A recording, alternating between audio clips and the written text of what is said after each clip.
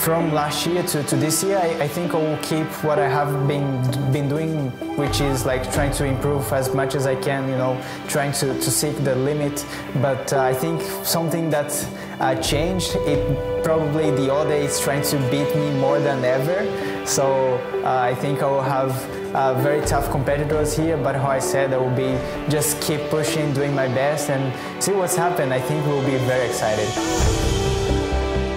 To be honest, I don't feel any pressure at all, but I'm quite scared. Obviously, when you race all the guys that are in the finals, you know that pretty much anyone can win.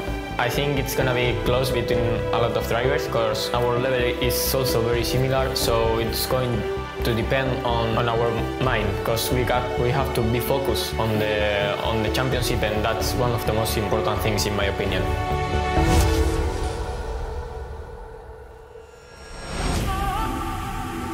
It's the hardest team competition. The drivers here are the best in the world. There's more pressure because your teammates are counting on you.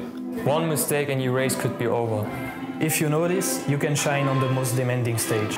This is the Manufacturer Series. Race 1 of the Manufacturers' Cup here at the Brands Hatch Grand Prix circuit, about to get underway. 5 laps of the track. And it is going to be very, very exciting. In World Tour 1 in Paris is about to get underway. BMW on pole position. Who will lead the way down towards the first corner? Racing underway for the 2019 World Tour here in Paris. Helmet round the outside. Is he going to? He's still there on the left. They're 2 by 2 now. Coming up to the fast right hand. Renault has the line. He might be able to take his place. Oh, he does! Round the outside of Hawthorns. Goes onto the grass on the exit. And they are going to take a very commanding victory here this evening. For race 1 of the Manufacturers Series in Paris, it's BMW and Nicolas Rubela on top. Well done, Nico. Pretty nice job. Well done. Nice.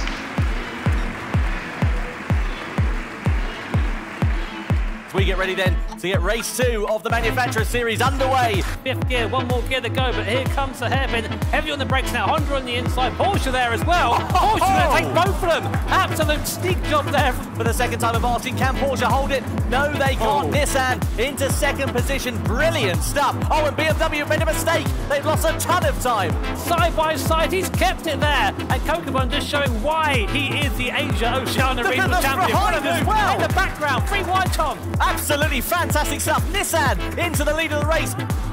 But here is our winner of the second race of the Manufacturer Series, Ryoko Kokobun in the Nissan. What a race from him. Nissan Jimmy about to lead them over the line. Yeah, so here we are, countdown, and it's Mick Gazelle that leads us off for race 3 then in the Manufacturers Series. Rolling start, so nice and easy down to T1, not so quick in a straight line, losing time to the Porsche. Mick Gazelle! He's off at the first turn! Big drama, lots of outbraking. Mercedes going down, BMW going down, contact, absolute carnage in the opening couple of corners. The upshot is Aston Martin lead the way. Porsche outbrake themselves. That allows an opportunity for Nissan. Nissan up into 4th place through Spoon Curve. Brilliant stuff, Mick Gazelle. Renault goes through! Renault goes through at the final chicane. Aston Martin outbrake themselves, and Renault out of the final corner. Unless it's a drag to the line, they take victory here in race number 3. Absolutely brilliant stuff. Koke Lopez on top for Renault. It is go time then. Lights on, and we are ready to go racing. The Manufacturers Series final here at the Circuit of Barcelona, Catalunya is underway. And look at Toyota trying to get ahead of Renault now. Wow, that's close. Brilliant move there from Yamanaka-san. Nissan on the inside of Corvette. Corvette are hung out to dry. This is an absolutely brilliant race. Oh! Nissan goes off. Mercedes-Benz are off as well. Absolutely huge drama on lap number 3. Renault, the first drivers into the pits. They will be changing their driver. Push as hard as possible on that medium tires.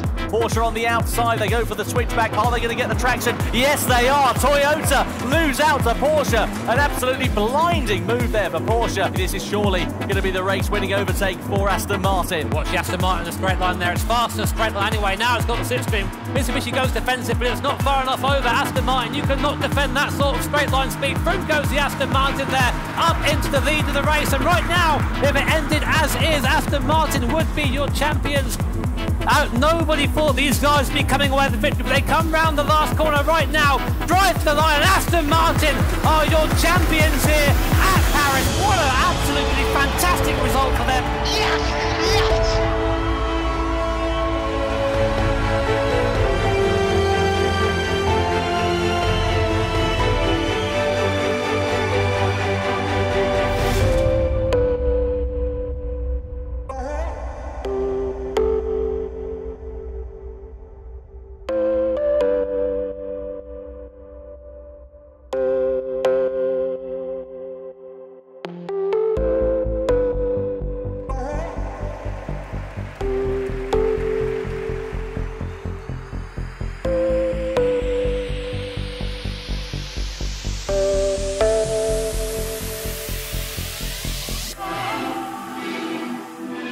Representing Brazil as a racing driver is very important for me. So I think there's going to be a lot of battles and a lot of fights for the win. My main goal is basically just trying to finish first in the end.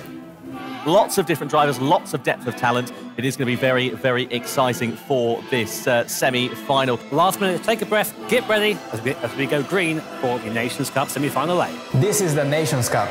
Ready to get semi-final A for the World Tour underway here in Paris. Nicolas Roubillard leads the field down towards the first corner for the first time of asking. Now watch this Ferrari in a straight line. He looks to the right, says, oh, goodbye, and there goes the Ferrari. Slowly pulling away, Blajan dives to the inside of Yamanaka, and he makes the position stick. What a move, mate, but look at the run for the NSX on the exit there. He's out on the gravel, and Yamanaka says, you know what, I've had enough of this, I'm going in the pits. He's going to try and do 2 in 1 here. That is absolutely incredible from Adam Brooks. Will he hold it? Meanwhile, Mick Gazal out of the final corner. A dominant performance, a great strategy from the German, and he takes victory in semi-final A. Nations Cup champion is about to lead us away for 7 laps here at the Fuji for semi-final B, and away they go. That's Portilla going very aggressive in the back, goes up the fence. Oh no!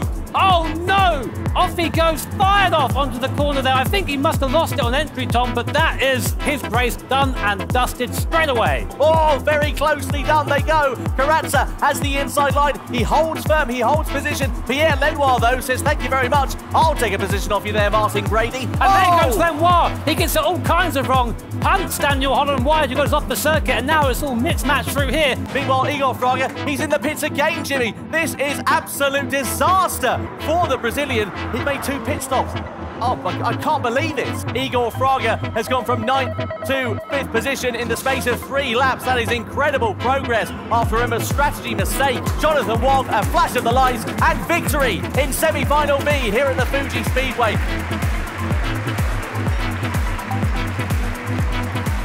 It is time then to go racing. The repechage race for World Tour 1 here in Paris is about to get underway. We are racing here at the Fisherman's Ranch circuit. Only the top 4 drivers are going to be going through into our grand final, so there's everything to play for. All over the jump. Look at that. What a spectacle. Still going. No, Yamanaka's in the wall. Yamanaka hits the wall. And Brooks Constantine is in the side of Lenoir. And also Brooks. Unbelievable racing there. He comes across the line and goes into the final. Igor Fraga wins. But the Nations Cup World Final event here in Paris is about to get underway, and Mick Gazal leads the field down towards the first corner. World Tour 1 in Paris. Grand Final is go. Igor Fraga, meanwhile, trying to find his way past Anthony Duval. He's trying to pressure the Frenchman into a mistake. He's going to be side by side with him as we go into the left-hander. Brilliant traction from Wong and Nicolas Roubillard. Bit of a slip and a slide, a bit of an off-track excursion there for the Hong Kong driver, and that was all that Nicolas Roubillard needed. Mick Gazal made a pit stop. I thought there had been a mistake there. So Roubillard going 1 lap longer than Mick Gazal here. What about Roubillard? And he exits the pit lane. Where's Mick Gazal? There he is. It's been a brilliant strategy call there for Nicolas Roubillard. Hold on, Roubillard with a big slide out of the final corner. Is that going to compromise his run? Look at how much he closes up under the brakes there, does Mick Gazal. This is so close between them. Meanwhile, we come on to the final lap here at Paris, and it's Roubillard that takes us across. Gazal second, 1 third, Patrick Blajan. Patrick Blajan seems to have just fallen off the back here. Mick Gazal looking pretty set for second place, but Nicolas Rubelar, stand up and take a bow. What a performance from the Chilean driver. He wins the grand final here in Paris. An absolutely fantastic result for Nicolas Rubelar. He qualifies for the world final in November.